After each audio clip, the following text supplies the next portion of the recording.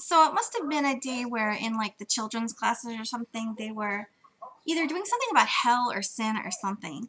Because when I walked outside, there was this really short little girl. I mean, I think she must have been like 5 or 6.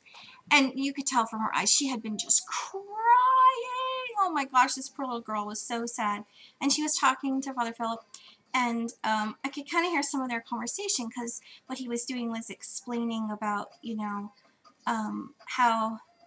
how it would feel like if you were in the presence of God, but you couldn't accept or recognize him, and that's why you would feel him as a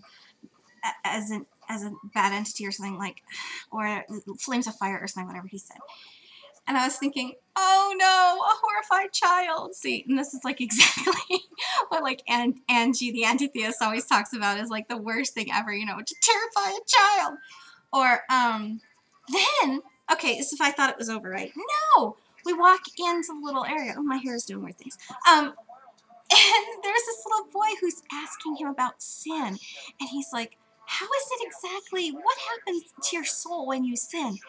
And the description he gave was really very beautiful. And I just felt like, oh my gosh, I just want to walk around behind him and hear all these descriptions.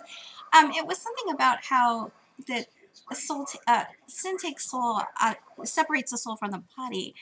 I think that was what he said. It was just an interesting thing. I got it when I was there, but as if I could remember it now. But yeah, it must have been like a really rough day. their little children's classes, because there were some tears of confusion. So yeah, I guess that's that.